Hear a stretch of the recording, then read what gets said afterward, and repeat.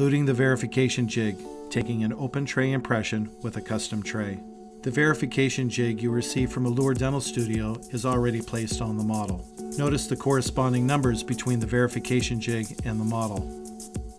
After removing the patient's temporary, unscrew the first jig from the model and place it in the patient's mouth.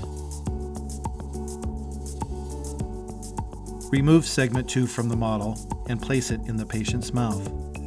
Note all segments are non-engaging and will freely rotate 360 degrees.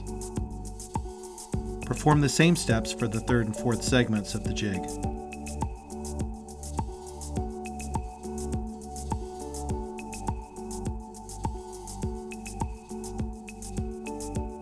Visually inspect that all segments don't touch.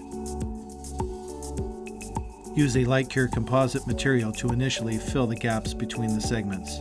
Light cure. Repeat until all segments are connected. Generously apply additional material to ensure optimum strength of the jig.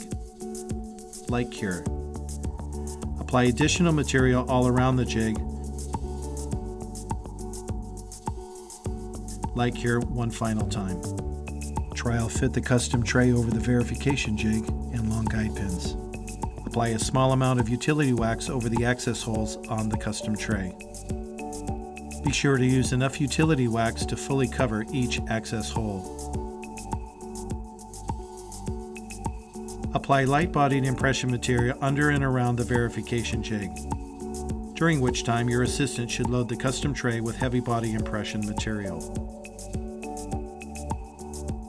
Firmly seat the tray over the verification jig.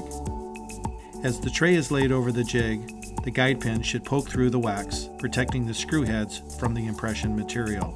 Using a perio probe or similar instrument, pick clean any wax from the screw heads. Once the impression material is set, use your driver to loosen the screws and remove the impression from the patient's mouth. Carefully inspect that the impression copings are securely fixed in the impression.